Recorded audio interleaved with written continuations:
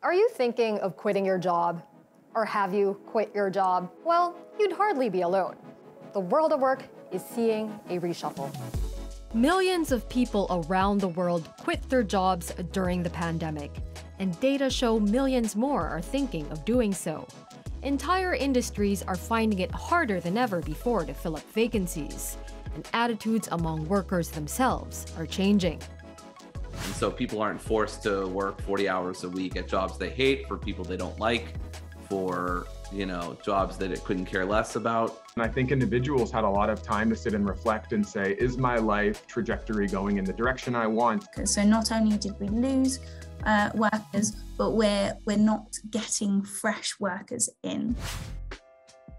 In this video, we ask, how has the world of work changed because of the pandemic? And is that a better world for workers or a worse one? What do workers want? That's all coming up on this edition of Business Beyond. Now, it obviously doesn't make sense to treat the world of work as a monolith, as if all jobs were the same and the experience everywhere was similar. In countries like the United States, the United Kingdom, Germany, and several others, job vacancies have steadily increased as the supply of workers appears unable to keep pace with demand. But these same countries exist in the same world as those that are experiencing the opposite problem: record unemployment, where millions of people found themselves jobless and unable to secure new work, especially women and young people. So it almost goes without saying, but your mileage may vary. That doesn't change the fact that the pandemic has reached every corner of the world, affecting life as we know it and work as we've done it. And that's manifested in unique and unprecedented ways. You might be working from home, or you might be vaccinated and back in the office, or alternating between the two. Or you might be thinking of even switching to another job where the conditions suit you better. Over the last months, you've probably seen or heard this phrase a lot: the Great Resignation. Well, here's what that refers to straight from the person who came up with it.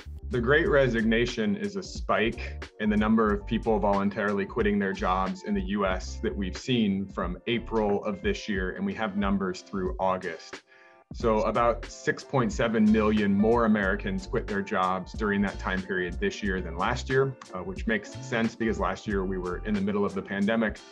But it's even 2 million more Americans that quit their jobs during that time period this year than in 2019, which was the highest year for voluntary quits on record. And so it's a spike in resignations that is a bit unexpected relative to the historical trend lines.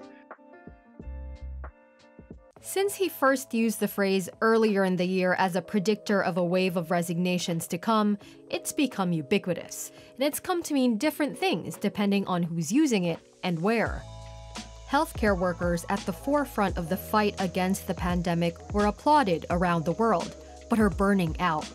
The International Council of Nurses, which represents 27 million nurses in 30 countries, has warned that the so-called intention to leave rate within a year has doubled to as much as 30%. There's also been a spotlight on service industry and logistics workers, who very often, with precarious working conditions to begin with, found themselves overworked and overwhelmed by surging demand after the economy reopened following a period of lockdowns. When we were all in lockdown and we're all buying online, manufacturing goods was very much in demand. So we saw a shift in workers moving away from these affected industries to the less affected industries like manufacturing. But then as the consumer demand shifted back to services as restrictions were lifted, there then wasn't hospitality workers or people to work within the service sector, because they were very uncertain about the future of these jobs if there was further lockdowns, and they just had moved altogether away from these areas. So then it left us with a huge gap when consumer patterns changed once again. Others think more of workers resisting being called back into the office after having worked from home, and for whom anything other than a hybrid model of working no longer makes sense. So I think the Great Resignation is where people who have enjoyed being at home more during COVID and are going back into jobs that aren't offering them their flexibility, are choosing to leave and do something else. You know, the title suggests that they're resigning and going and doing nothing, which I don't think is the case. In March this year, Microsoft released its Work Trend Index 2021 survey. That's a survey among around 30,000 full-time or self-employed workers across 31 markets. And it said that 41% of those surveyed said they were considering leaving their jobs. Not surprising, perhaps, because the pandemic amplified existing challenges around work. In other words, it became even harder to work. So you might have had this in your workplace. You might have, for various pandemic-related reasons, fewer people to work with, leaving the rest of you with a much bigger workload than you would normally have, which leads to your coworkers burning out and leaving the rest of you with a bigger workload than you would normally have, and so on. So the pandemic was unique that it kind of burned out almost everybody in some ways, and we know burnout is a predictor of turnover. But the frontline workers who were in healthcare, retail, food service during the pandemic were reporting high levels of burnout. Organizational managers and executives who were leading their organizations through the pandemic were really stressed. And although there's a lot of upsides to remote work, there were many caregivers who were juggling responsibilities personally, professionally, childcare, and so forth that were reporting high levels of burnout. At the same time, border closures and COVID restrictions hampered migration, meaning there were just fewer workers around, especially in industrialized nations, as it became harder to travel to them. Seen quite a lot of disruption to migrant inflow. So a lot of countries around the world are very dependent on migrant labour to be able to conduct the activities that they want to conduct. And so at the start of the pandemic, we saw outflows of migrant workers, but we also have seen across the pandemic continued disruption to the inflows of migrant workers. So not only did we lose workers, but we're not getting fresh workers in. And that means companies are having to dig deeper into their pockets to retain people or recruit them in the first place. So the major impact of labour shortages is the upward pressure on wage growth. So that is the immediate impact of the labour shortage that we're seeing. We've seen many countries are having to, or many companies are having to bring with hiring large bonuses to lure people to the professions or just to find any workers at all. That's good news for workers. And in fact, the current moment of labor shortages and elevated resignations are being framed as a moment where in-demand workers find themselves with more leverage, bargaining power, and motivation to organize. Workers at Starbucks, for example, voted to unionize for the first time in the US. That's triggered hopes of a revitalized labor movement in the country. But some experts fear that not all the positive gains may stick. Rising wages, for one, may eventually level off.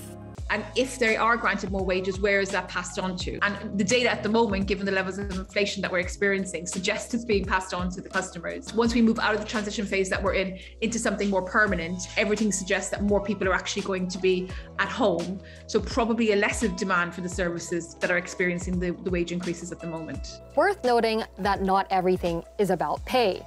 The pandemic forced changes to the shape of working life enabled by technology. And not everyone is willing to revert back to the way things used to be.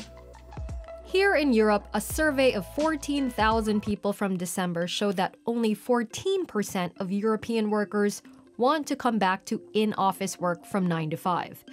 Experts predict that that will mean companies who do want physical presence may have to pay extra for it, but that in turn could have unintended consequences.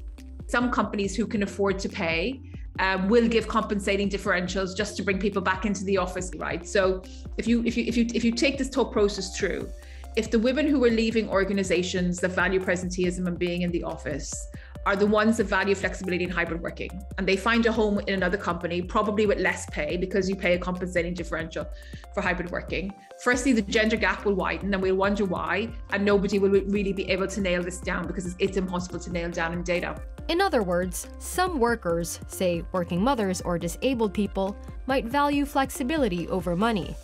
They might not stay in companies that would pay to keep their employees in the office, preferring to take the pay cut. That could exacerbate wage divides and make companies with more traditional working models less diverse. But it's not just how much or how little flexibility within a job that has become more important to workers over the pandemic. For many people, the pandemic also triggered an internal reconfiguring of values and questions as to where work belonged in that new configuration. Do I need to be in the office all the time? Or do I even need to have such an extreme dependent kind of job, or a job that takes a lot of the time? So yes, we certainly are seeing the impact of labour availability if people are just moving away from different job choices, or that they are just retiring early. That's certainly something we've seen in many countries, that we've got an aging workforce as it is anyway. And I think individuals had a lot of time to sit and reflect and say, is my life trajectory going in the direction I want? Am I happy? Do I have a sense of purpose? Someone else coined the term pandemic epiphanies, and I thought it was a good one to capture how people were reassessing the place of work in their lives, deciding I want to spend more time with family after the pandemic. I want to spend more time pursuing my hobbies and other aspects of myself outside of work. In other words, the pandemic has gotten people asking themselves why they're alive, and for some, mostly to work, isn't really the answer they've come up with. You might have heard of the antiwork subreddit. That's a subreddit for those who want to end work, are curious about ending work, want to get the most out of a work-free life, want more information on anti-work ideas, and want personal help with their own jobs, work-related struggles. They saw membership surge this year, with posts relating to quitting jobs being especially popular. To give a sort of context to this, we had around 189,000 last year, and about in October of last year, we now have 1.2 million people. So the uptick has been incredible. I think uptick is probably underselling it as a moderator. But yeah, I was very surprised when all this was happening. I felt, but at the same time, I wasn't. So tell us, what's your dream job? Darling, I've told you several times before, I have no dream job. I do not dream of labor. The pandemic has forced a discussion on the value of labor, but not just in a transactional sense. It's helped accelerate a rethink of society's relationship with work. Some have pointed out there's a historical precedent to a pandemic triggering a systemic overhaul. The Black Death, or the Plague, is thought to have effectively ended feudalism. A drastically reduced population meant there was less labor to go around. Serfs found themselves in demand and less tied to the estates employing them. And the gap between have-nots like peasants and haves like landlords eventually became less and less defined. That's obviously radically oversimplified, and not exactly what's happening now. But the re-examination of hustle culture in countries like the US, or the rise of the so-called lying flat movement in China, indicates that the notion of work as a good in itself is not as obvious as it once was, as rising housing prices and recurring financial crises make the gains from dedicated workaholism less apparent. To me, I mean, anti-work is a philosophy that is aiming to ideally reduce to zero as much coercive work as possible. That coercive element of it is really the most important part.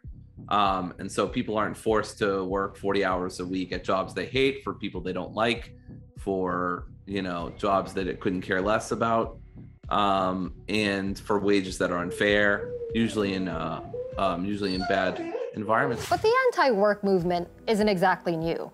Here's Bob Black in The Abolition of Work from 1985.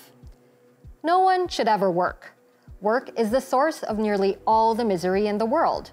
Almost any evil you'd care to name comes from working or from living in a world designed for work.